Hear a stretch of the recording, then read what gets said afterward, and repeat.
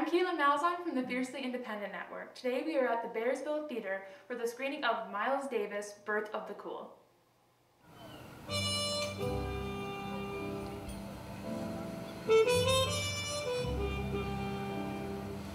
Okay, Miles was definitely, without a doubt, the most unique person I've ever known.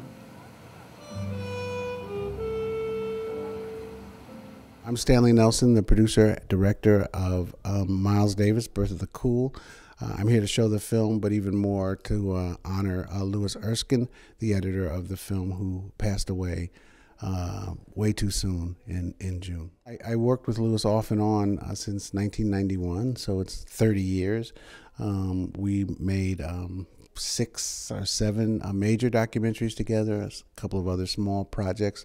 He's also a friend, but you know, the Miles Davis film is one that was really a labor of love, and Louis was a real music fan, and he started out as a music editor, so that he added something really extra to the film.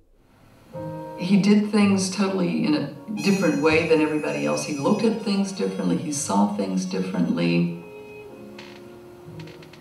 You have to be true to yourself.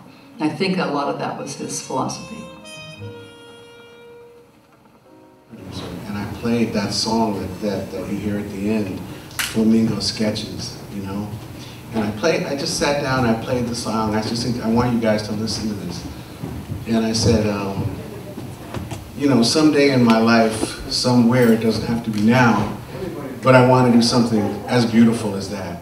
Fiercely independent means that the filmmaker is making the film that he or she wants to make, and that it's really, the filmmaker's call. All decisions are the filmmaker's call. For more from the Fiercely Independent Network and to learn more about the festival, visit www.woodstockfilmfestival.org.